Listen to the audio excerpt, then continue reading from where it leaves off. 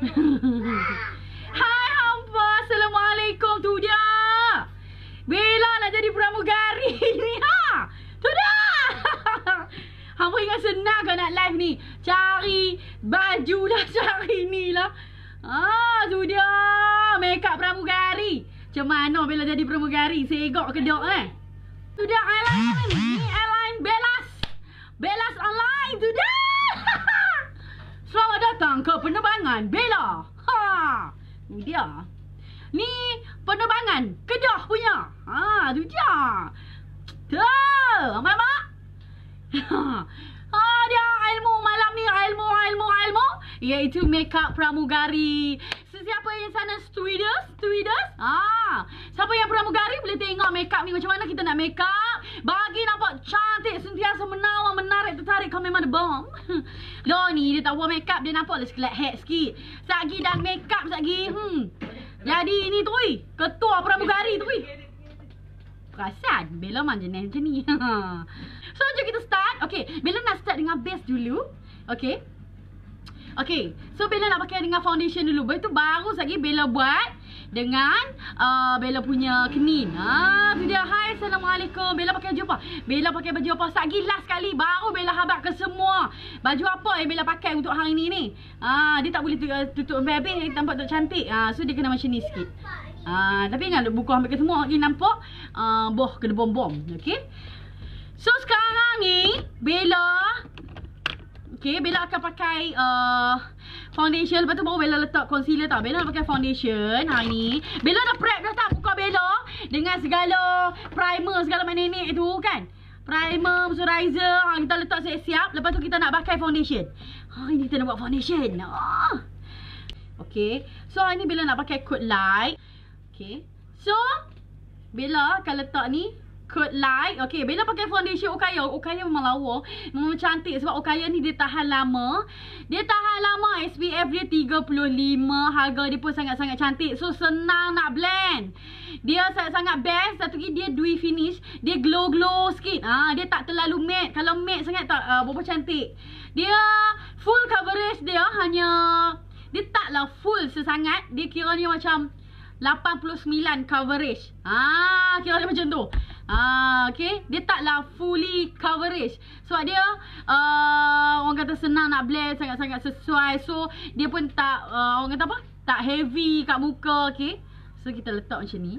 Okay, yang ni coat light Bella pakai. Hari ni Bella nak start dengan foundation Bella. Bella dah letak dah segala por-por Bella sebab Bella nak bercepat. Bella tak melambat-lambat. Sekejap apa Lena. So ambil Dab by Bellaz. Yang ni Dab by Bellaz sangat-sangat lembut.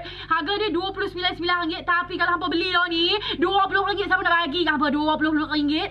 Memang ni nanti beli satu main beli lagi lah. Hak tu je Bella boleh habaq. Okay, sangat-sangat lembut. Hampa basuhkan dulu. Tu dia. Loh ni cantiknya foundation. Dia kira macam ni. Foundation ni kalau contoh orang muka berjerawat yang tersangat-sangat, untuk foundation Okaya ni hampa kena top up sikit dengan concealer. Macam tu. Hampa kena bubuh balik concealer hampa jerawat. Tapi kalau untuk orang yang muka flawless, dia cantik macam takat-takat merah sikit tu, dia boleh cover. Kalau dia jerawat batu-batu belambak-lambak ni, hampa kena tambah sikit concealer. Okay, hampa faham ya? Tengok ni pramugari. Pramugari ni dia kena macam belagak sikit. Bukan belagak, dia macam muka tu nak senyum tak senyum. Okay, tapi kena senyum lah. Hai, selamat datang ke Airlines Bella. Okay, untuk hari ni saya akan tunjuk cara-cara untuk aplikasikan makeup di muka anda. Okay, tengok tu. Nampak ni. Cantiknya foundation. Foundation Okaya memang lawa. Pelan-pelan dab. Jangan kasar-kasar. Kalau kita dab slow-slow lawa lah. Span tu nak beli. Beli kat mana? Dekat Bellaz Sweetie RM20. Baik apa beli siap-siap. Naik RM29. Nampak? Kena up RM9. Okay, hati-hati dulu. Kita buat hati-hati dulu. Awak Aisyah main duk kacau mama siapa? Tu dia tu. Tengok ni. Okay, tu dia lagu ni. Jangan lupa menyanyikan lagu. Dab. Blam. Okey, kalau pakai foundation, hampa bubuh sekali yang kelopak mata lagu ni. Saya bela habaq. Pas saya pun nak kena bubuh sampai kelopak mata ni. Okey, sekarang saya punya tudung saya nak angkat sikit. Sakit kita buat turun. Boh lagi tu. Dekat day ni. Tu dia. Tu. Bella saya madam. Hai. Violet. Aisyah bila duduk sana awak. Aisyah terkejut kau. Mama jadi pramugari. Mama kan tak kesepayan nak jadi pramugari. Sekarang kita bubuh kat dengkok sikit. Okay. So tengok ni. Makeup pramugari, dia tak boleh terlalu heavy tau. Dia tak boleh terlalu heavy, dia tak boleh terlalu manis-manis sangat. Dia kena nampak, ya Allah segoknya pramugari ni. Dia kena lagu tu. Okay. Hai, Assalamualaikum. Bella nak buat makeup pramugari. Makeup pramugari ni nampak ni ilmu ni. Nampak ni Bella tengah set up. Lo ni Bella tengah pakai foundation Okaya. Airline mana ni? Airline Bellaz. Bellaz Airline. Tapi Bella punya pramugari, Bella punya tak reti cakap orang putih. Dia boleh lah sikit-sikit. Number seat mana ya? Oh my god. Makeup pramugari by Bellaz. Okay. So kita dek dulu secara perlahan-lahan. Okay. Kalau pakai foundation, please tolong set dengan bedak. Sebab kalau kita set dengan bedak, makeup kita akan lagi bertambah tahan lama. Cantik, gebu, elok. Okay. Ni tarik lagu ni. Sekejap kita tarik lah benda tu, tarik turun ke bawah. Okay. Nak book seat VIP boleh. Nanti masuk first class dengan Bella. Okay. Okay ni dek lagu ni dulu. Okay. Lepas tu kita akan letak concealer. Okay. Okay. Selamat datang ke Bellaz Air. Ui, insyaAllah. Doa-doa bila weh. Aminkan. Mana nak tahu kan? Kena buku cari kat penerbangan. Hui. Jauh langit ada bumi tu. Bella tak tentu. Orang kata berangan bila mana nak tahu kan? Doa amin semua. Kan? Uish, dahsyat sangat kalau Bella buka tu. Senyum 4 hari 40 malam ni. Okay. So sekarang ni Bella nak pakai concealer bawah mata. Concealer saya nak pakai Maybelline. Maybelline ni boleh pergi cari dekat Watson lah. Hati-hatilah. Maybelline ni dia orang kata apa? Dia ada juga yang jenis fake yang habaq betul. Yang kalau orang jual RM10 tu, kalau rasa nak beli. Kalau tak mau beli tak payah beli. Okay, harga original dia 30 lebih. Okay. So Bella ambil concealer, Bella ambil bubuh bawah mata lagu ni. Yang ni saja Bella buat teknik selepas concealer. Selepas foundation. Hai hampa. Hai Fiza. Okay. So mana Bella punya span? Macam Nun. Hampa janganlah kata lagu tu. Sabarlah, saya tak make up lagi. Sakit segak dah. Alhamdulillah. Tak tahu nak bubuh apa dia dah tadi ni. Ni boleh nampak lebih-lebih kurang lah. Jadilah kan. Nanti make up the Nun tu lah. Nanti make up the Nun. Nanti kami make up the Nun tu pula kan. Ni the Nun kan. Tu dia. Okay. Apa dia tu? Allah tak ada baca. Kak Bella, kalau bawah mata kita kan, kita letak concealer tapi tetap juga nampak hitam tu, jadi macam mana nak buat lah? Okay. Yang jadi hitam tu, dia tak sesuai. Hampa letak concealer tu, colour tu memainkan peranan penting. Hampa letak zahir putih. Lepas tu hampa dek-dek tu sebab dia tak masuk dengan skin colour hampa. Sebab tu Bella kata tengok. Sebab Bella punya concealer, Bella tak ambil terlalu putih dan tak terlalu gelap sangat. Contohlah, kalau contoh concealer sebelum ni hampa pakai kod 01, please turunkan ke 02. Lawa. Okay. Nampak tak bila kita pakai concealer? Lagi nampak mata tu segak, bugak. Bella boost apa tadi? Base apa tadi? Bella pakai primer daripada Okaya Malaysia. Bella pakai moisturizer daripada Fast Beauty. Lepas tu Bella pakai Okaya Code Light. And then Bella bubuh concealer Maybelline. Tu dia, ni base Bella ni. Okay. Dah buah lagu tu. Okay, sekarang ni kita akan buat kening lah. Dia tu orang kata tu kena tengok tu. Bukan senang lah ni. Pernah tengok dah manusia gigih Bella lah ni. Punya semangat lah nak main makeup dengan apa semua. Pilah cari baju tak ada, pi pinjah hak kau ipiak Bella tu. Bukan senang nak cari. Sebab dah ada inner neck ni. Bella beli dekat Loka inner neck. penerbangan paling ramai penumpang. Tahniah Bella. Terima kasih kerana memilih Bellaz Airlines. Okey. Tu dia Bellaz Airlines ni.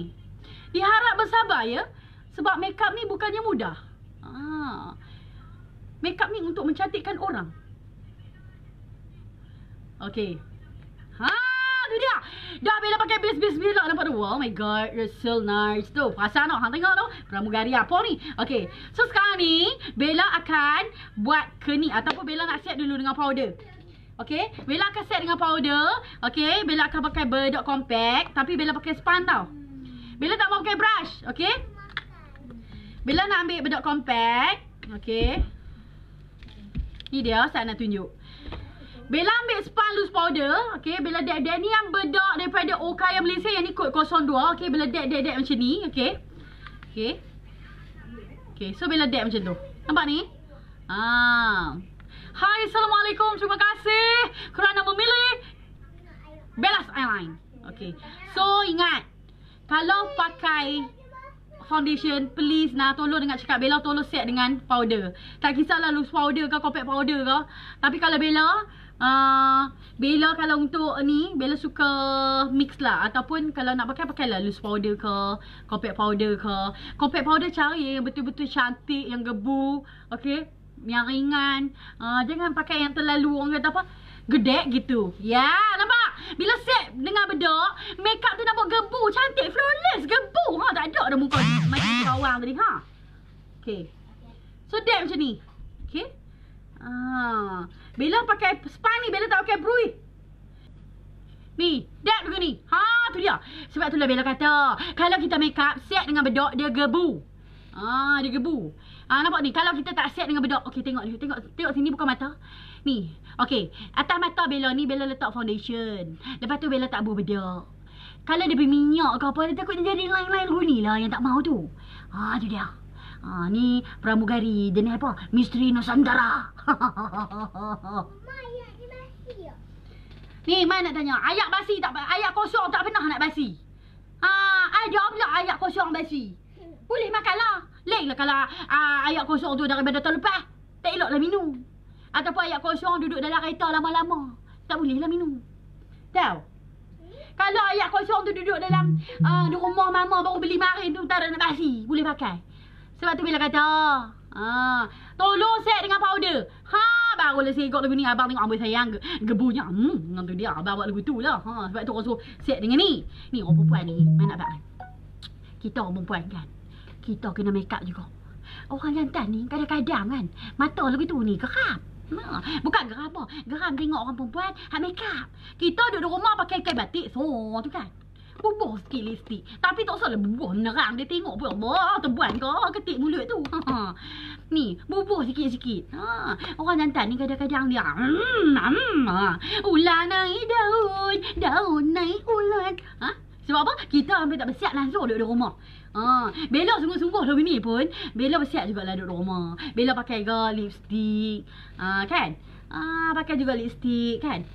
Tapi janganlah dia pergi bubuh foundation sampai kelabu tu. Abang kata tu dia ayang make up apa lagu ni yang ni. Bella aja. Janganlah. Lah. Make up lah kadang lah kan. Tutup jerawat kita. Sebab tu kita kena belajar. Tutup segala jerawat-jerawat kita kan.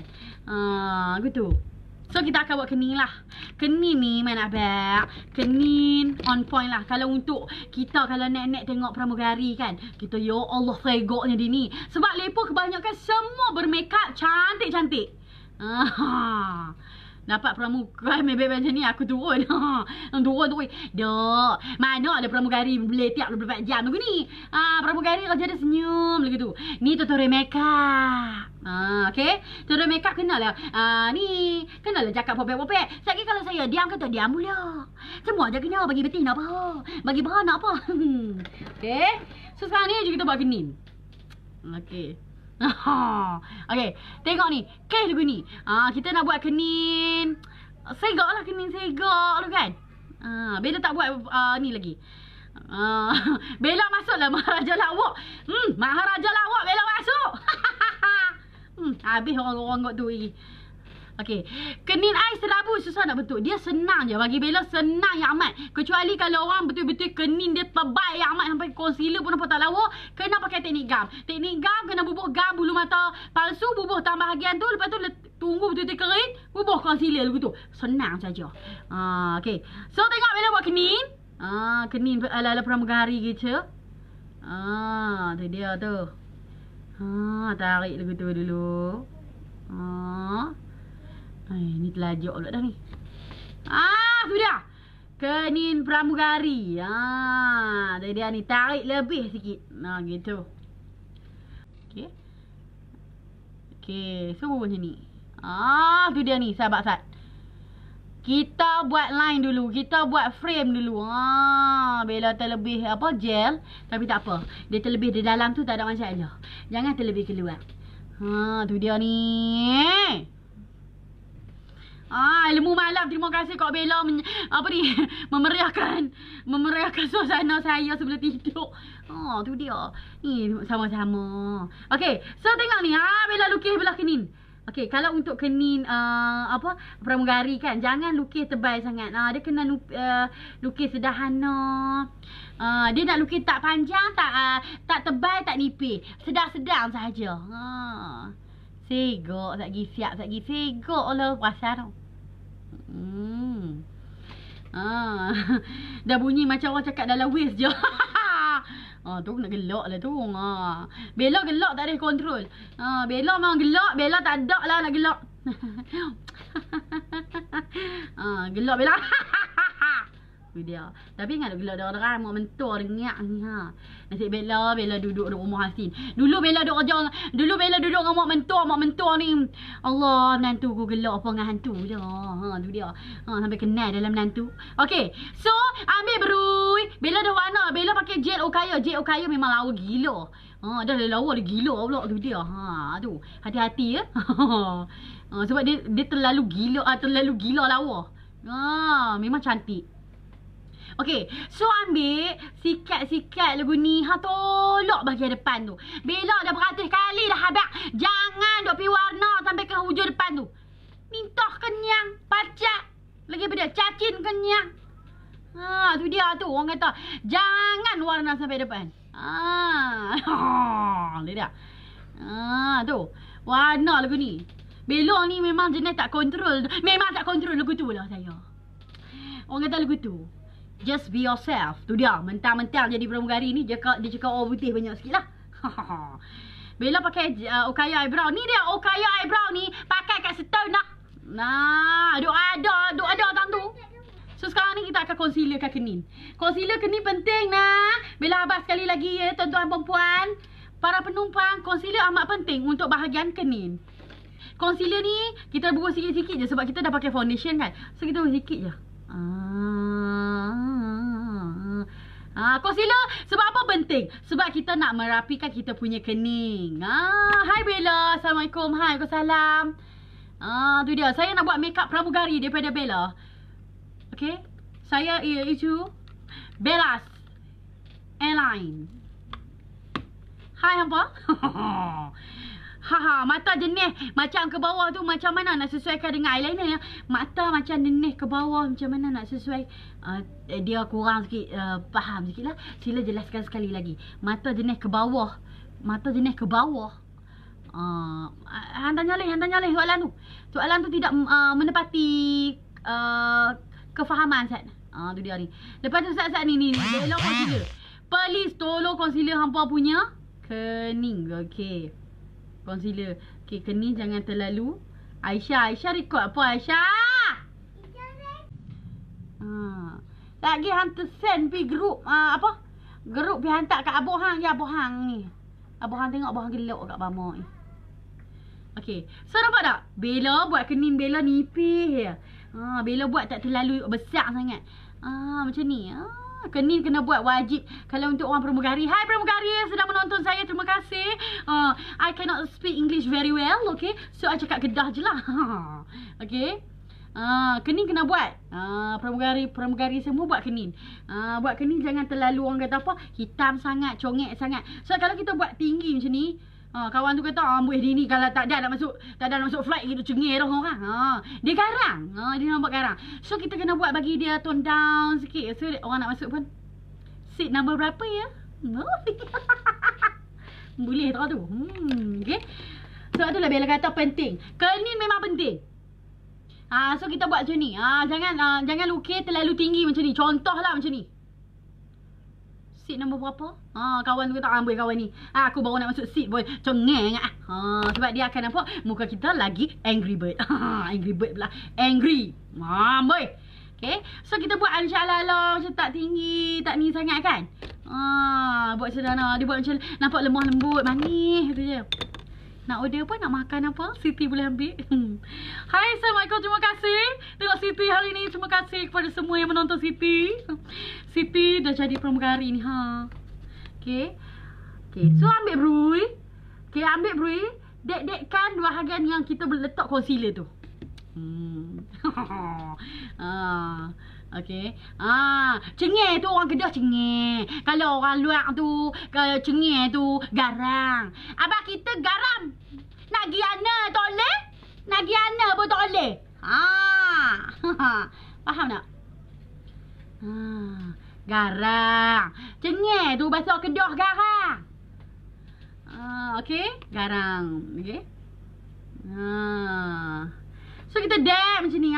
Kita dab macam ni. Okay, so sekejap kita akan play lagu Biar kecintaan tu dia andai bintang kan tak lagi berseri janji kasih yang takat. Ini nak belajar makeup kan, ajak nyanyi ni. Okay, so dab macam ni dulu. Hai Pak, Assalamualaikum. Okey, Dedek. Okey, jom kita masuk part mata. Okey, kalau untuk pramugari, tak kisahlah pramugari ke, nanti kita buat makeup reception pula, okey? Ramai juga makeup pula dah. Minta Bella buat makeup untuk reception, hotel-hotel. Okey, nanti kita buat. Okey. So, sekarang ni untuk makeup pramugari, okey. Kalau untuk pramugari, wajib pakai iaitu primer. Macam apa tengok kelas makeup dah ni. Wajib pakai eye primer. Eye primer ni apa function dia? Untuk tahankan eyeshadow tu selama 24 jam. Kadang-kadang kita flight kan, mestilah eyeshadow tu kita nak lekat lama. Sebab kita kan duduk dalam flight kan banyak jam. Ni wajib pakai. Yang ni bila pakai daripada Uber Decay, boleh beli dekat Sephora ataupun outlet UD. UD tu Uber Decay. Ambil kod original sahaja. Tu dia. Uber Decay cakap, I nak beli eye primer macam MUA Bellaz pakai. Okay, dia akan bagi. Tu dia. Okay, so dek macam ni. Dek lagu ni. Okay, bubuk eye primer. Eye primer ni lepas-lepas kita bubuh, tolong blend. Jangan duk bubuh-bubuh lepas tu duk sembang. Buah Melaka beli dok gian nak masuk bubuh petang ni. Pakai duk payah nak blend, dia lekat dalam tu. Bubuh je dek. Bubuh dek tu. Tak usah duk menyembang baik bab lain dah. Bubuh lagi ni. Besok. Hai, siapa hai nak SPM? Try tengok. Pilih lah. Ni untuk orang tua-tua je lah ni adik nak. Adik nak SPM esok jangan duk tengok ni. Esok cikgu tanya, buat apa setiap malam? Layan makeup by Bellaz. Tu dia. Okay, so sekarang ni dah bubuk eye primer, kita nak pakai eyeshadow. Untuk makeup pramugari ni, orang kata makeup dia tak boleh terlalu heavy sangat. Dia kena macam ya Allah manis segok. Allah sweetnya. Okay. So bila akan pakai yang ni Khaf palette. Khaf palette ni memang untuk. Kalau untuk pramugari, tu dia. Ni Khaf kosmetik ni untung ni. Bella promote ni. Okay. Bukan Bella nak promote apa. Sebab serius, jujur daripada hati Bella, Khaf palette ni sangat-sangat untung. Sebab apa? Sebab dia ada kesemua dah. Dia ada blusher, dia ada shading, dia ada highlight, dia ada 6 color eyeshadow. Dapat lagi free brush blending lagi dengan loket. Loket apa? Chanel tak Chanel tu. RM99 je. Siapa nak bagi? Kalau beli shading ni saja dah RM100. Contoh. Betul.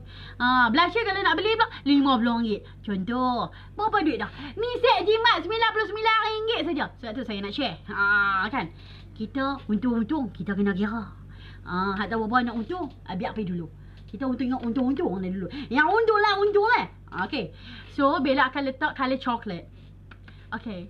perhatikan betul-betul saya mengaplikasikan makeup ini. Okey, Bella ambil, okey, Bella ambil ni. Bella bubuh bahagian kelopak mata tu je. Nah, Bella pakai foundation pun cantiknya smooth ya. Bella pakai foundation Okaya. Okaya memang elok. Nampak ni? So, bubuh je ni. Bubuh je ni. No, Bella pakai Okaya. Yes, Okaya. Okey. So, Bella ambil colour coklat. Bubuh satu soket mata. Tengok cara Bella blend. Tengok cara Bella blend ni. Satu soket mata. Bella buat satu colour baru. Nampak tu? Tak pergi jadi pramugari. Segok tak tahu nak habak lah. Tu dia anggap bakui ni Rio. Tak boleh buat apa dah, memang lagu tu. Sebab apa Bella suka kata lagu tu? Sebab Bella suka bagi semangat untuk diri Bella. Lagi semangat. Ya, macam tu. Keyakinan. Bella nak naik ke semangat Bella. Bella suka puji. Bella suka SS. Syok sendiri. Nampak lagu mana? Tak ada orang puji. Pujilah ni Ri. Okey. Harga berapa? Harga ni yang ni harga dia RM99 Malaysia sahaja. Okey. So nampak ni, Bella bubuh satu kelopak mata. Okey, blend. Hai Bella, Assalamualaikum. Hai Dasina. Tak siap pun lagi dah nampak seri Pramugari dah. Oh ya Allah, terima kasih. Kembar cari spender. Esok kena pergi lawan pula dah pergi beli spender. Tak nak pergi beli tiap minggu orang puji. Perasan lawak je nak. Janganlah kata Bella serius. Bella memang jenis kelolo lah ni. Britney Spears toxic. Oi! You toxic now, Sepernandes. Tu dia. Weh, tu lagu Britney Spears kan, lagu apa tu? Okey. So blend ni. Macam Pramugari. Terima kasih ya Faradona. Amboi, nama dia saya gak nama dia. Okey. Hai Bella, hai Emma. Okey, blend je ni. Okey, nampak tak Bella blend lagu ni? Tu dia tu. Kalau untuk makeup Pramugari ni. Ni blend ni bagi kena atas kening sikit pun tak ada masalah. Bella muka Sherina macam Sherina Chevwan lah. Terima kasih. Terima kasih. Ya kau kembang Bella. Amboi. Sewel. Sewel dah no. Tak mau bagi satu ke? Tak mau apa? Bagi satu pun sayang oi. Awak keluar tamu Britney. Awak keluar tamu Britney.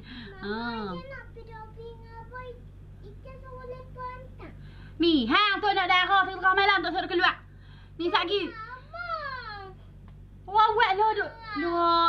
Duk teriak apa ni? Hai abah hai. Hai abah tengok dah ni mendengar anak darah hang teriak ni.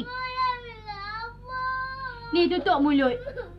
Abah komen dah sabar lagi hang ni. Teriak. Allah. Manja tak tahu haluk orang ni.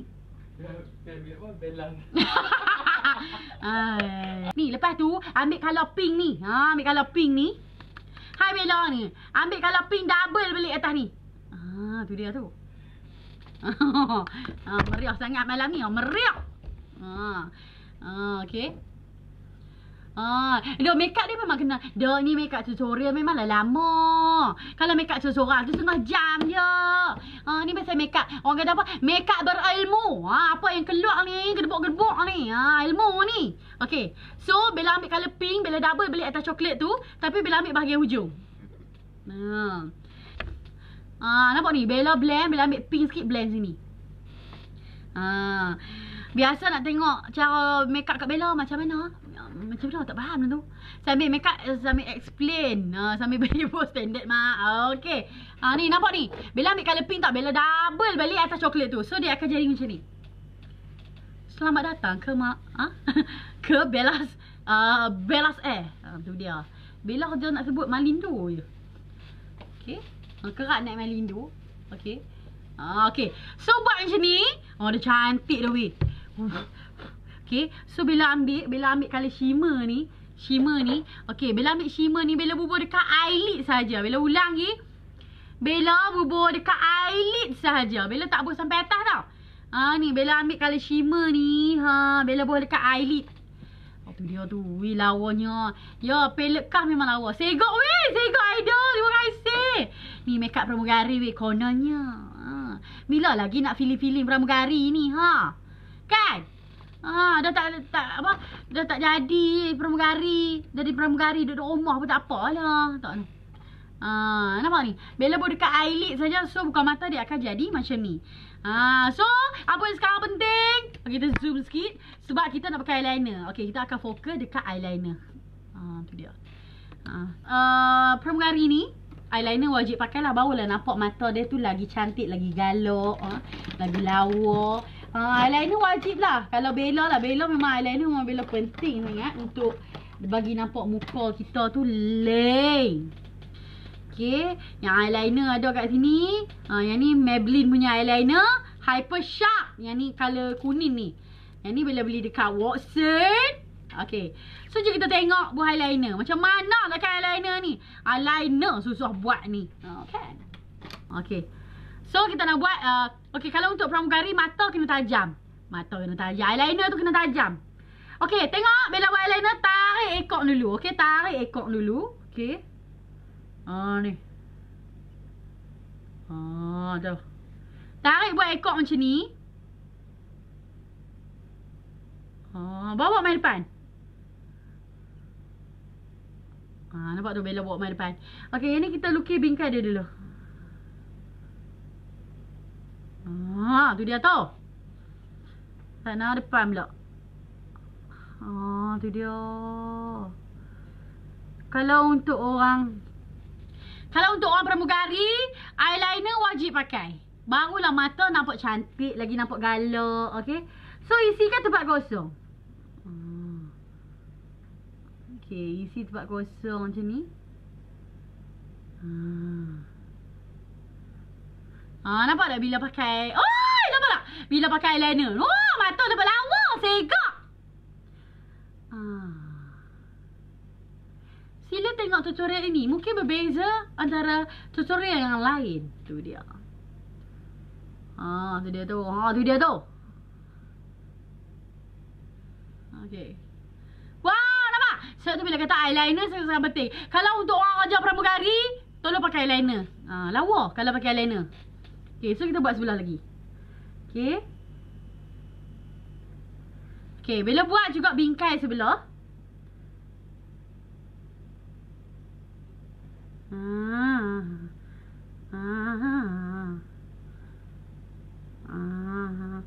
Okay. Nampak? Okay, so kita tarik dari depan ni pula. Sana. Bella nak sunyi tak eyeliner je. Eyeliner Bella senyap. Sebab Bella fokus. Kalau part eyeliner Bella senyap sikit.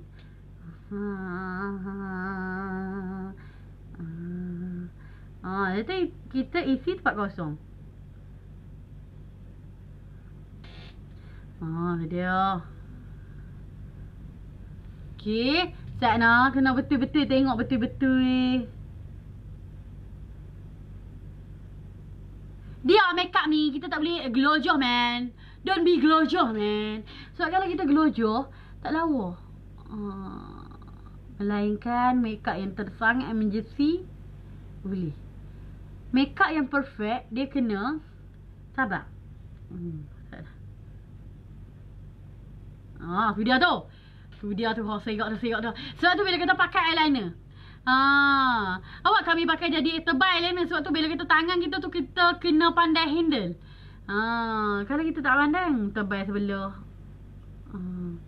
Tebal sebelah, kecil sebelah.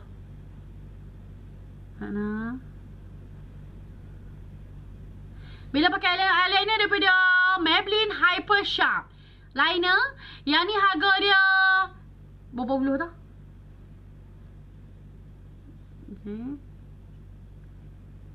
Okay, buku tebal sikit. Tu dia. Sebab tu bila kata kena pakai eyeliner. Bila kita pakai eyeliner, mata kita akan automatik akan nampak lain. So sekarang ni kita nak pakai bulu mata. Yang ni bulu mata kot elok stack. Okay, kalau untuk bulu mata, Bella akan gunting sikit bahagian hujung tu je. Sebab apa? Dia ada macam satu, dia macam dia punya apa, bingkai dia tu ada lebih sikit. Gunting hak lebih hak ujung tu dia. Jangan gunting bulu dia. Gunting bulu dia habis bulu. Gunting hak ujung tu je. Okay, so sekarang ni jom tengok Bella pakai gam. Pakai bulu mata pun ada teknik dia. Yang ni Bella pakai gum Mary Beauty. Yang ni Bella pakai gum Elianto. Okey, Mas nak abang, bulu mata macam mana kita nak pakai? Yang pendek di bahagian depan, yang panjang di bahagian belakang. Jangan ambil yang panjang tok depan, sekejap lagi jadi bulu kucing. Okey. So kita tengok. Okey, macam ni. Macam ni. So kita ambil gam bubur. Tang. Orang kata apa? Tang handle dia ni. Oh, handle lah. Tang handle lah. Ni tang dia punya apa orang kata? Ni tang dia tulang. Sebut tulang mana sikit. Tak mau sebut lain, tak lawa. Bila kita sebut tulang ni mana ni? Buah tang tulang keras dia ni. Elok lah ni. Okey. So, jangan lupa tiup. Tolonglah tiup. Kalau pakai bulu mata tu, tolonglah tiup. Hampa tak tiup bubuh tak gila. Seribeh tu, seribeh ni, seribeh kot tu, seribeh kot ni. Tak lawa, tak sekok. Maskara tak letak lagi. Pandai nama apa? Lelo. Lelo. Hey, Lelo. Bella tak letak maskara. Pakai maskara. Kepit dulu dengan pengepit. Lagu ni. Kepit lagu tu nampak. Kalau orang bulu mata dia jenis merudum tu kan. Tolonglah kepit. Lagi dia tak terang. Lagi dia tak angkat kepala dia lagu tu. Tolonglah kepit. Tolonglah kepit pula dah. Tolonglah kepit. Kepala apa bulu mata dia tu.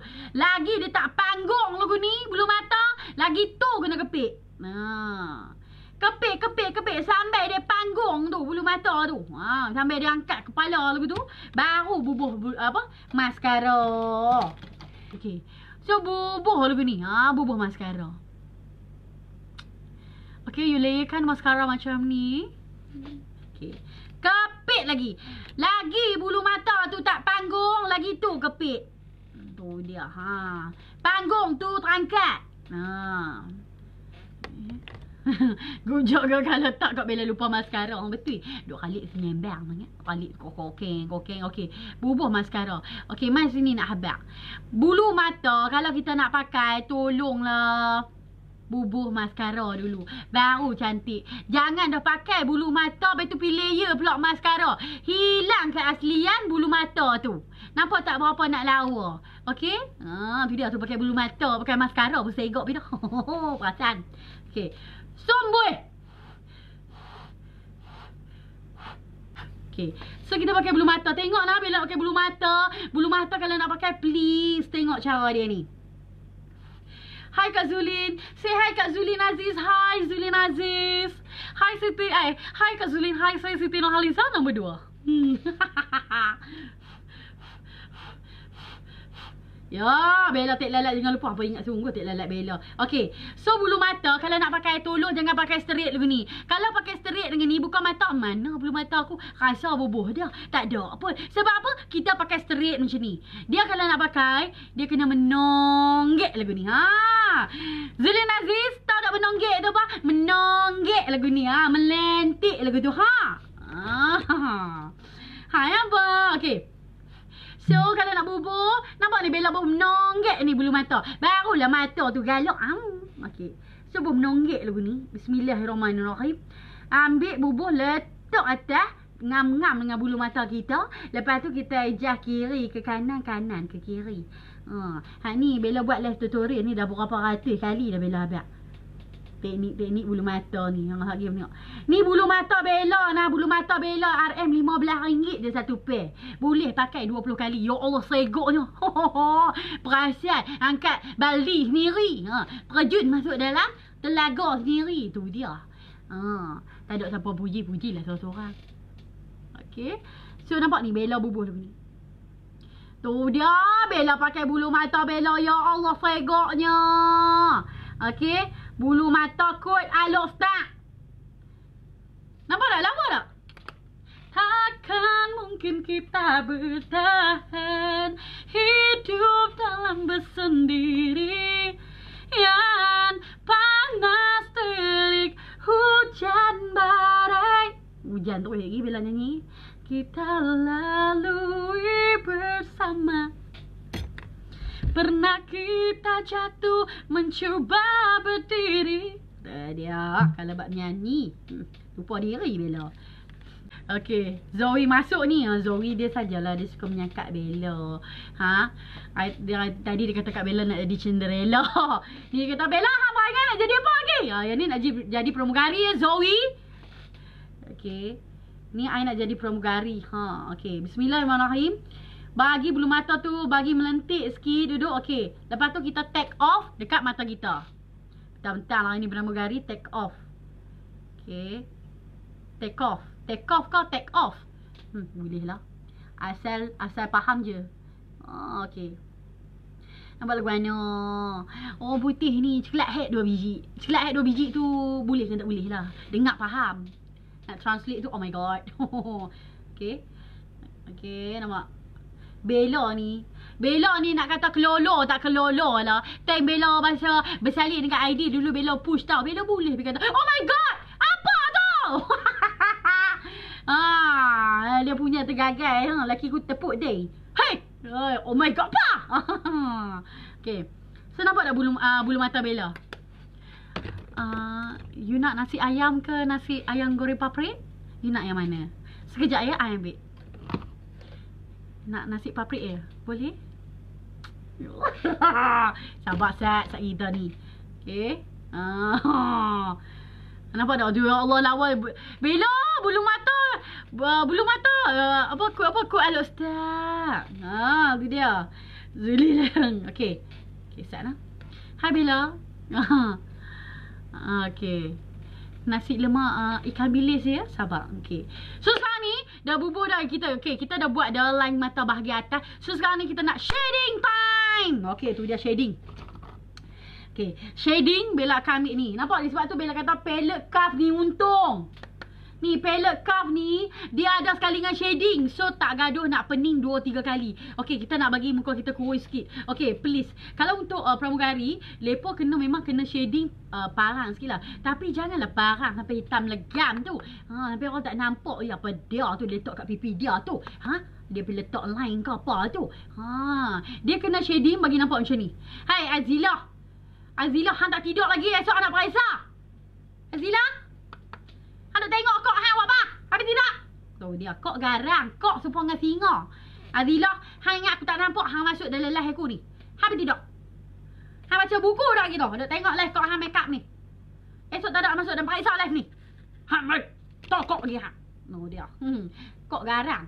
Marah adik ni. Adik kami nama Azila. Kok dia nama Nabilah. Hai, pergi keluar. Duk tengok kok hang live pula. Nampak ni? Nampak dah Bella shading? Okay. Nampak dah Bella shading? Okay.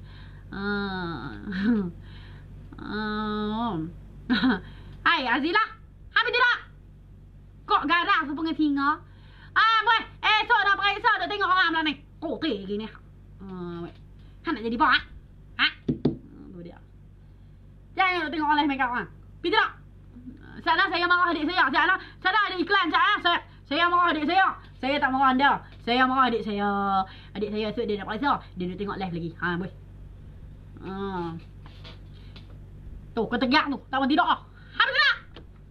Dia duk faham. Adik Bella duk faham. Dia ingat orang tak nampak tu. Dia duk tengok live orang tu. Dia jegel duk tengok orang tu. Puluh dia ni. Duk tengok live kok hang duk make up. Pi baca buku nak periksa tu. Esok cikgu tak tanya. Esok malam apakah shading yang Bella gunakan? Tu dia. Tak apalah juga kena tengok. Duk gelak. Habis tu. Nak periksa duk tengok orang duk make up pula dah. Okay. Aku kena block hang untuk periksa ni. Aku duk alik gelok hang. Duk alik belitak hang. Tengoklah pipi aku jadi colour apa dah ni. Baik. Pipi ni nak pergi mana ni? Hitam-hitam ni. Okay. Tu dia ni. Ada Kung Fu Tai Chi. Ni aku nak pergi mana ni? Shading hitam tu ni. Alamak. Oh my god. I melakukan kesilapan disebabkan I marah adik I. Okay, so kita blend balik. Okay. So, ambil balik. Subhanallah. Azila tu adik Bella ke? Ya, adik Bella. Adik Bella panggil straw kat dia. Kalau apa panggil straw kat dia, dia tahu lah. Dia seorang je. Dia dengan Bella je tahu straw tu apa maksud dia. Bella ni. Man ni Bella nak habak. Sebab tu lah orang kata jangan kata kat orang. Bella kata tau kat adik Bella. Bukan Bella kata apa. Kadang-kadang kita melawak. Bella mengandung time tu. Okay, Bella tahu Bella kata apa kat adik Bella. Okay, adik Bella gigi dia bahagian depan ni dia renggang tau. Dia renggang. So Bella panggil dia straw. Dia sebab apa? Sebab Bella kata gigi hang tu boleh bawa straw. Duk keling ke tu lah. Keling dia adik. Alah keling nak melawak lagi tu. Lepas tu Bella mengandung. Bella kata hang tu dah lah gigi boleh bawa straw. Dia pun kata kat Bella lah apa semua. Hang tahu tak Bella keluar beranak anak Bella kenan ideal tu gigi dia renggang macam maksud dia. Tu dia tu lah orang kata tu jangan duk kata kat orang. Tu dia. Dari situ lah Bella kata ya Allah. Walaupun kita melawak kan. Terkenan tu link tau. Anak Bella keluar tumbuh-tumbuh gigi renggang ideal tu. Macam maksud dia sebiji dia yang Bella duk kata gigi straw. Lepas tu orang kata jangan kata kat orang. Padan muka orang Bella. Padahal tu Bella kata kat adik Bella tu. Tu dia tu. Shading dah. Lawa dah. Okay. Keluar ideal renyah-renyah. Allah, anak aku gigi straw juga. Aku duk kata kat adik aku gigi anak aku straw. Tu dia tu orang kata tu. Jangan kata kat orang. Tak kena hari ni esok-esok lusa. Tak kena ke kita anak cucu kita. Tu dia tu. Makcik bawang berinteraksi tu. Betul bila kata jangan kata kat orang. Jangan sedap kata kat orang. Ya Allah tu kata tak tapih dah tu. Esok tak kena ke kita. Kena ke anak-anak cucu kita. Beware. Okay. So shading Bella bubur loose powder sikit tepi ni. So Bella nak shading hidung. Keluar dah gigi. Gigi anak Bella keluar. Allah gigi maksud dia juga. Okay. So kita nak shading. Okay kita tengok ya. Azilah ni ketegak. Dia tak keluar lagi tu. Dia tengok orang shading tu. Okay. So tengok ni. Tu dia gelak. Weh hang masuk dapat top fan aku hebat. Okay. So jom kita tengok shading. Tengok. Kan ni lah orang perempuan problem. Macam kita macam mana kita nak shading hidung yang setalam dengan ni. Nak bagi jadi gitu. Tengok shading. Okay. Color shading sangat-sangat memainkan peranan yang penting. Dia tak boleh lah pakai shading hitam-hitam gelap-gelap. Kalau gelap-gelap sangat dalam gambar memang nampak melecun. Amwih mancurnya hidung Rupa nak patuk burung peletuk. Punya mancur. Okay. Kalau orang tengok tepi-tepi orang duduk di luar tengok depan-depan. Allah hidung. Rupa jalan tak tu. Rupa jalan tak. Ambil kereta start. Jom kita pergi jalan. Balik Tanjung Dawai. Okay. Okay. Ambil shading. Tengok. Nak? Ambil shading ni. Beri shading dia flat. Dia corner lagu tu. Tengok dia punya beri shading. Dia corner lagu tu. Saya ulang lagi. Shading dia corner lagu tu. Okay. Ambil shading. Sebab tu Bella kata Khaf palette ni dia senang. Dia ada semua dah. Okay. Tanda dulu letak tengah-tengah lagu tu. Okay. Ya Pramugari dia kena pakai lipstick meneram-neram. Baru lawa. Dia tak boleh pakai soft-soft sangat. Okay. Tanda kedua-dua belah bahagian kiri ke kanan, kanan ke kiri. Okay. Hidung balik tu sahabat. Nampak sampai nangis-nangis aku ketawa. Penat. Hei, sudah kau. Sakit kencing dari seluar. Okay. Bella ni kalau nak cerita lah. Macam-macam sejarah lah Bella. Kelolo tak ada orang ni. Bella pernah kot. Bella pi Langkawi. Bella beli seluar adalah RM10 tu. Bella pi island hopping. Bella seronok terlalu. Sebab tu orang kata jangan duk seronok sangat. Balik duk rumah merana. Okay. Duk seronok lah. Hunggah. Balik duk rumah tengok tu. Ya Allah punya seronok pi island hopping tu. Spender pula dah. Seluar carik ni sampai setengah boleh suar kepala. Punya aku tak perasan. Kawan-kawan pun dacik tak teguk tu. Semua pakai seronok. Okay. Malu tak ada orang dah lah Bella. Seluar carik sampai tak boleh perasan. Apa cuba bayangkan time tu orang duk ambil gambar Bella. Nampak spender Mickey Mouse ke Bella. Malu Bella kan. Lepas tu sejak dari situ saya belajar daripada kesilapan. Saya beli seluar mahal tebal sikit. Balik-balik. Allahu Akbar, awak ni seluar aku ni. Aku boleh seronok sampai tak perasan. Seluar aku koyok rabuk boleh suar kepala. Ya Allah. Laki aku pun tak tegur. Dok, betul tak perasan. Malu lah belok. Sebab time tu mak salih banyak. Okey. Nampak Bella shading. Tu dia panjang dah. Panjang pula dah. Kecil dah hidung. Nampak ni? Dahsyat tu. Sungguh. Tergah biji mata. Malam ni Bella tersedar.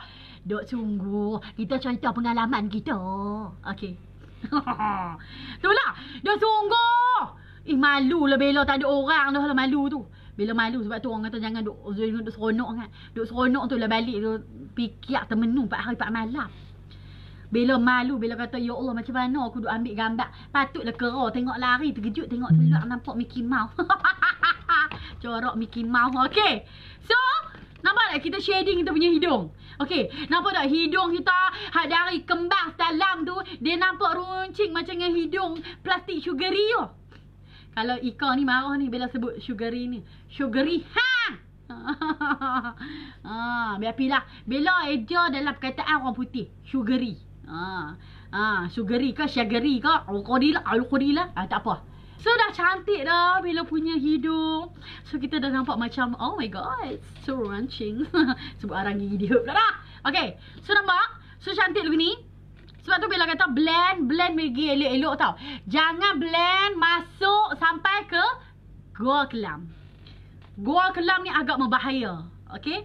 Sebab dia ada satu hutan basah dan hutan kering. So agak-agak basah. Kita tak tahu perubahan cuaca tu macam mana. Ya aku meluat lah tengok mulut aku putih-putih lagu ni. Sumpah ngapa lagi. Sat nak kami nak buang kan. Apa dengan ada mayonis tak mayonis ni. Tak boleh nak buang. Dia kena sekerak. Kalau kita sekerak lagi dia elok lah.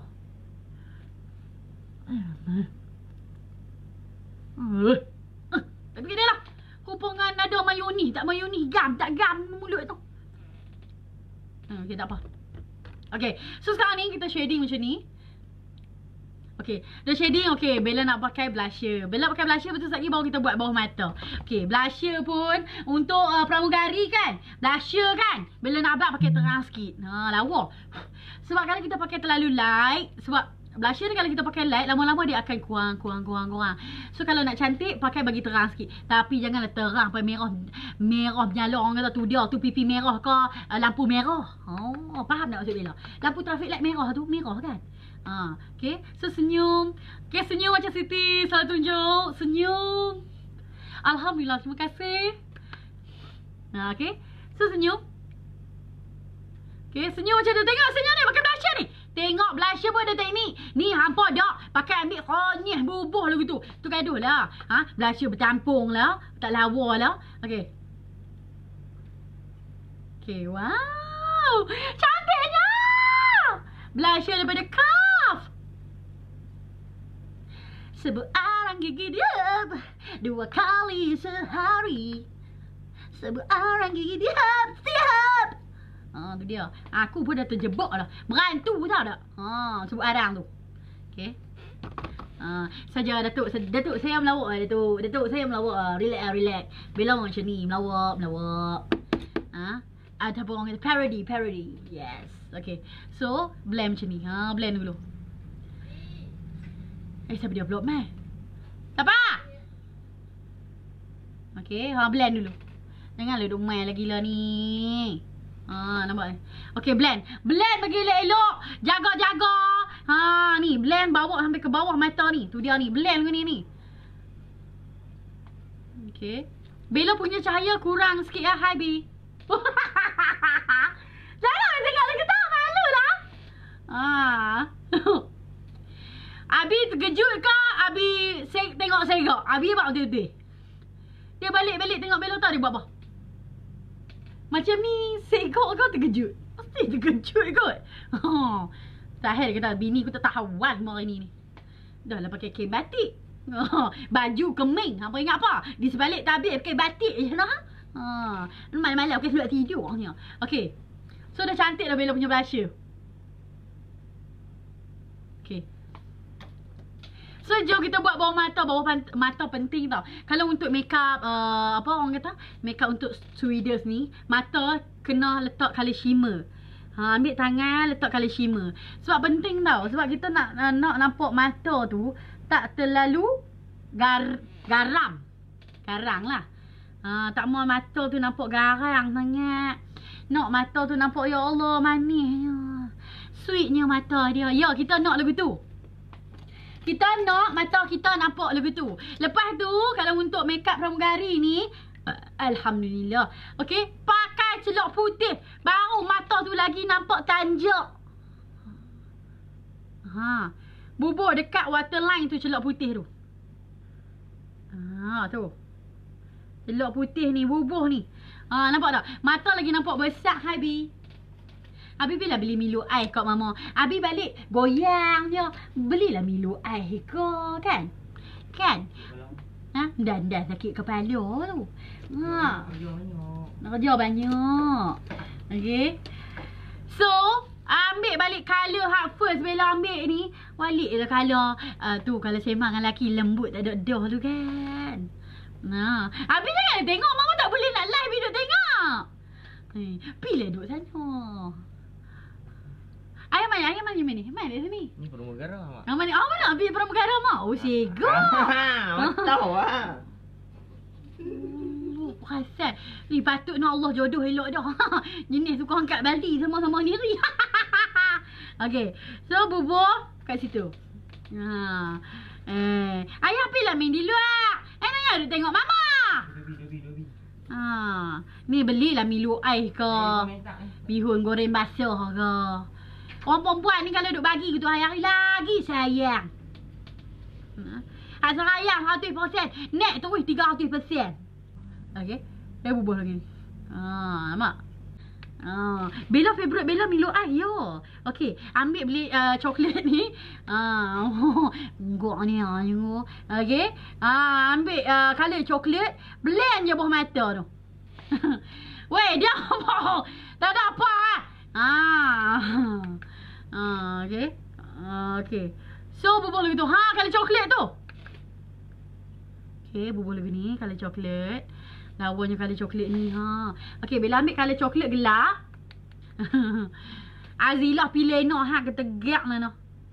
Okey, bila ambil coklat gelap sikit, bila bubur bahagian bawah mata tu. Ni dek lagu ni. Dek dekat bulu mata tu. Bella suka Milo ais susu lebih. Okey. Milo ais susu lebih. Tu dia tu. Cantik kalau Pramugari buat makeup lagu ni. Lawa lah. Kan? Mana nak tahu Datuk apa tu, tengok tu nama apa? Pemilik Asia tu nama apa weh? Tony. Hi Datuk. Thank you for watching me. Saya buat makeup dekat orang Pramugari. Kokok nak makeup macam ni. Okay. So nampak Bella pakai. Yang ni Bella pakai mascara daripada Benefit. Okay. Mascara daripada Benefit. Mana nak tahu kan? AACL bagi tiket flight ke. Allah. Pasal. Nampak ni. Ni mascara daripada Benefit tau. So tarik lagu ni. Teknik dia lagu ni. Teknik dia bagi dia handle dia tinggi macam ni, tarik turun ke bawah. Nampak? Cantiknya Bella, terima kasih. Saat kita tengoklah, saat kita bersiap sikit lagi. Ni tak apa nak bersiap lagi. Okay. Dia Pramugari memang kena pakai lipstick terang-terang, barulah mengacap. Tak kita pakai kok gedik. Ya Allah, gedik dari mana ini? Okay. Sana sikit lagi Bella tengah pakai maskara. Ni maskara Benefit. Yang ni 100 berapa ringgit Bella lupa, tapi 100 lebih lah. 110, 109.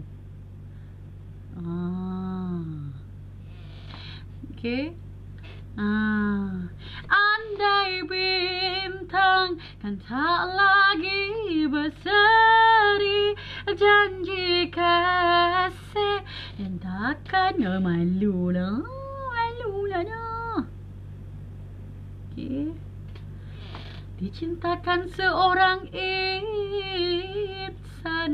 Macam betul. Bila nak buat ni lah, Pramugari Emirate. Betul tak? Emirate, bukan Emirates. Emirates pun boleh lah. Lebih kurang. Emirate Emirates. Emirate, yeah. Pramugari Emirate. Emirate punya Pramugari. So, hampa buang. Cinta gila. Okay. So, hampa buang. Hampa punya loose powder tu. Okay, so sekarang. Wow. Jeng. Nak pakai lipstick. Jeng. Allah. Tu dia.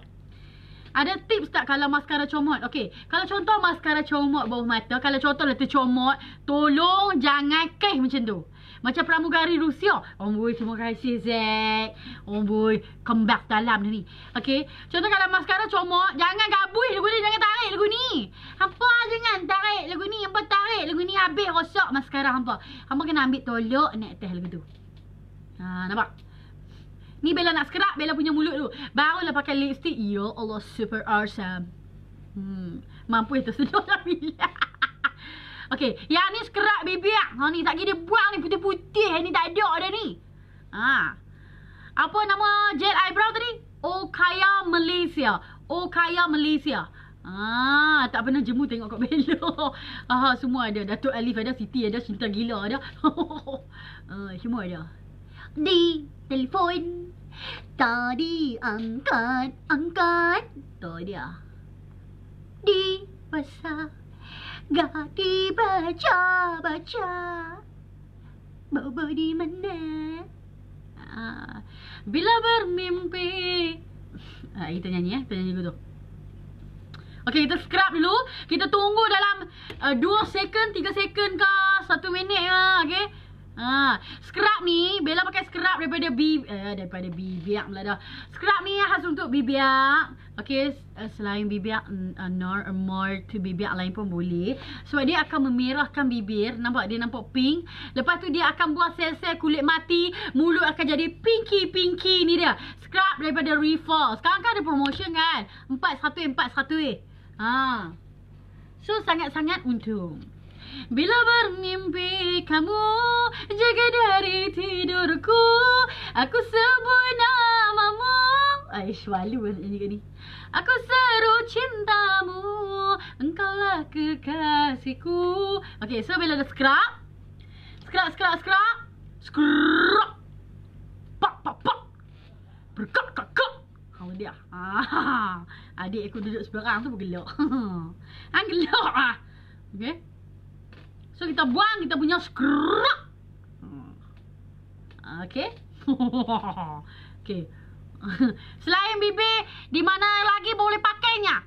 Pakainya di mana-mana aja. Mau di ping-pingnya itu boleh pakai aja. Kamu ngerti enggak? Laki kami tengok live pada tadi, dia kata elok gila. Wah, Nisa, oh my god. Syafiq segak ke? YB, cantik tak YB? Ni scrub Riffaa. Jangan panggil scrub Riffaa, kita panggil scrub. Pak. Berkak.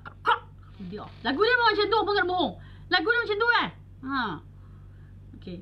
Nampak tak? Bibiaq beda lawanya. Okay. Kalau nak cantik lagi kan, saya nak gabui. Saya nak gabui dia punya scrub tu. Okay. So kalau nak cantik lagi, kita pakai yang ni, yang penyedut ni.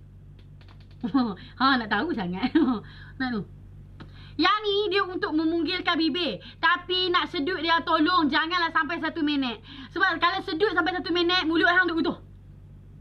Hang nak pergi mana? Orang kata kena ketik dengan tebuan kau mulut dia ni,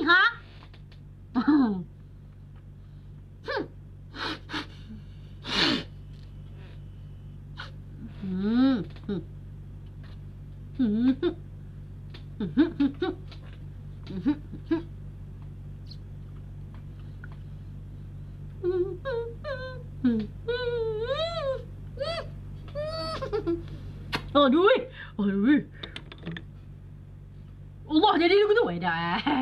Sebab tu bila kata ni nak sedut dia tu, hang kata sedut lama-lama. Aku tak tahulah mulut lagi kering ni.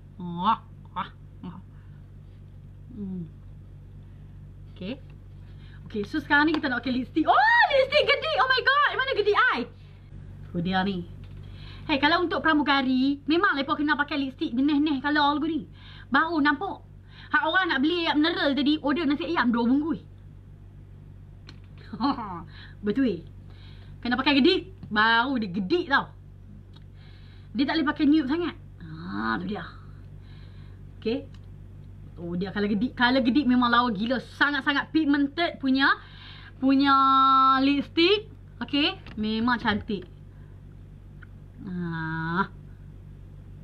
Okay. Standby. Bismillahirrahmanirrahim. Okay. Ush. Kena dengan colour baju.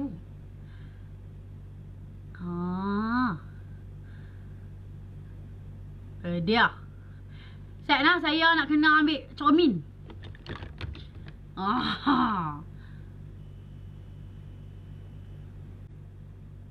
Dia memang pigmented, sangat-sangat pigmented. Satu lagi Bella abang.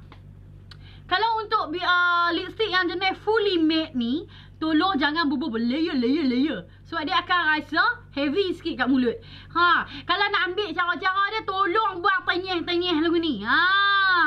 So kita akan tinggal dia punya sisa-sisa tu kat mulut. Kalau jenis mulut kering, tolong prep dulu bibir hamba pakai Vaseline ke. Okay. Dia elok. Macam mana? Lawa gila. Tu dia tu. Jangan-jangan kau berpura sembunyikan hatimu. Nak balik semang apa telah ajak atas dah. Okay.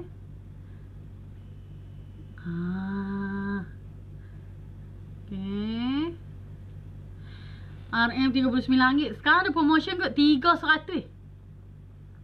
Bukan ku tak tahu. Sabi bila duduk tengah hijah ni, duduk tengah hijah elok sikit ni. RM RM139. Sekarang ada promotion. Dia nak habis dah ni. RM300 tak silap Bella. Try PM Bella punya Bellaz Beauty. Dia beli dekat Bellaz Beauty ataupun AJ yang berdaftar.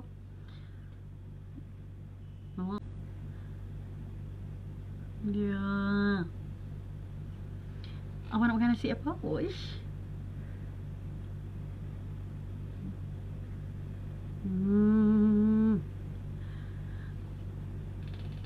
Tu dia.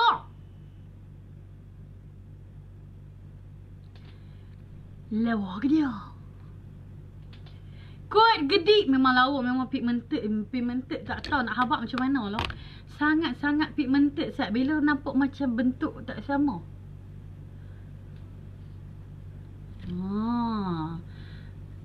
Okay, Bella nak kena pakai highlighter.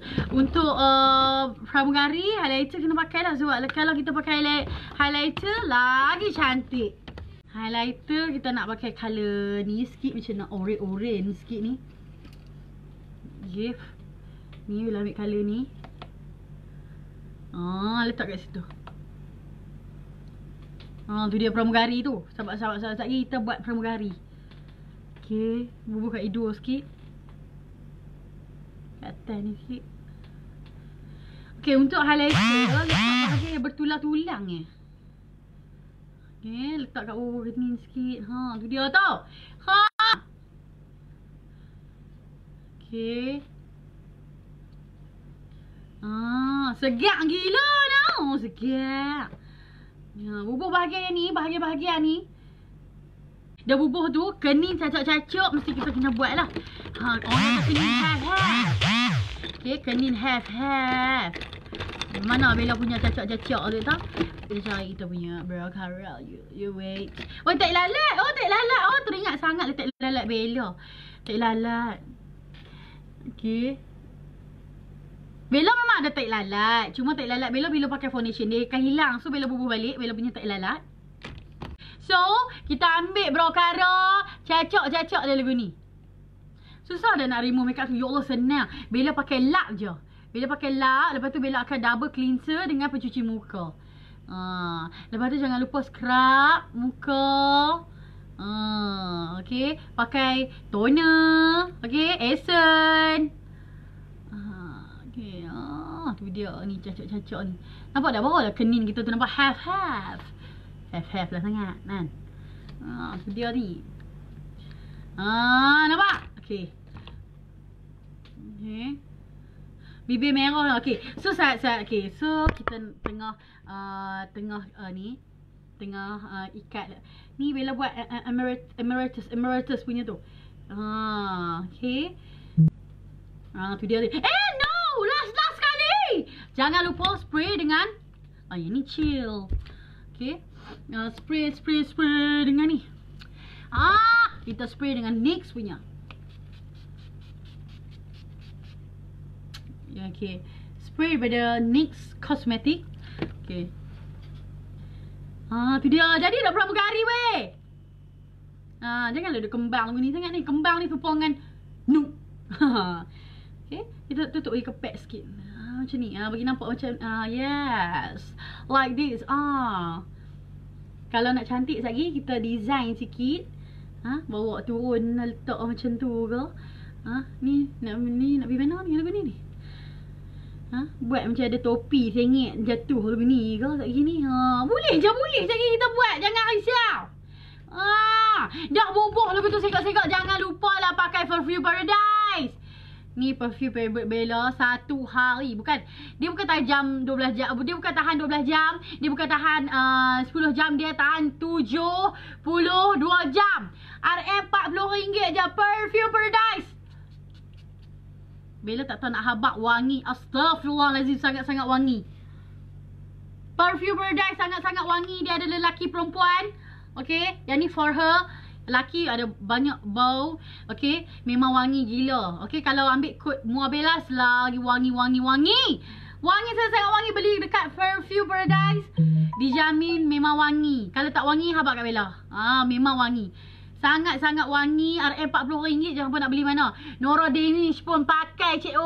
Seriously. Nora Danish pun pakai. Memang wangi gila. Tak tahu nak habak. Wangi sangat-sangat Perfume Paradise. I love Perfume Paradise. Kalau dengar Perfume Paradise, siapa beli dah? Sebab RM40. Nora Danish pun pakai. Memang wangi. Wangi dia sampai 72 jam. Memang wangi dia tu. Bella beli kat husband Bella dengan Bella. Dua-dua. Perfume memang wangi. Okay, abang dia perfume nak macam MUA Bella pakai. Sebab Bella memang beli kat dia. Farahin pun pakai. Sebab memang wangi gila. Dia orang peluk Bella. Wanginya Bella. Tu dia. Memang wangi gila. Yo, okay. Hai Fatin. Nur Fatin Jafari. Weh, tak like ke weh? Tak like ke? Okay, set. Kita buat merah sikit ni. Kita buat bagi merah sikit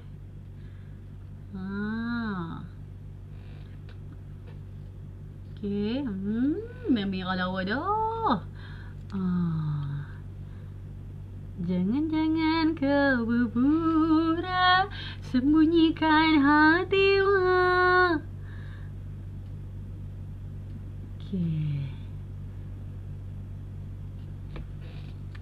Okay. So thank you so much. Okay, terima kasih yang tengok Bella. I love you too so much. Bella tak sabar nak selfie baca Pramugari ke dok. Asal-asal aku lah nak screenshot. Buat tarik takat gambar, buat tarik handbag sekali lawa juga noh.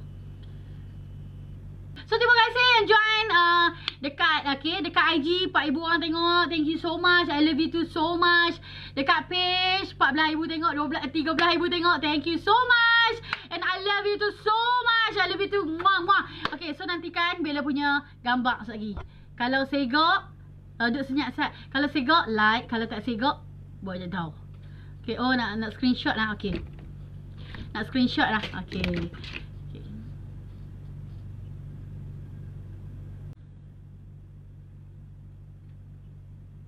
Tu, screenshot lah. Hai Syafiq Mak. Okay.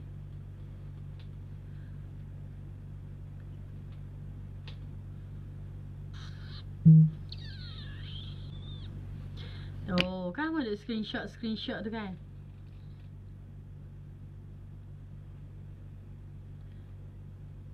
Oh dia. Weh, thank you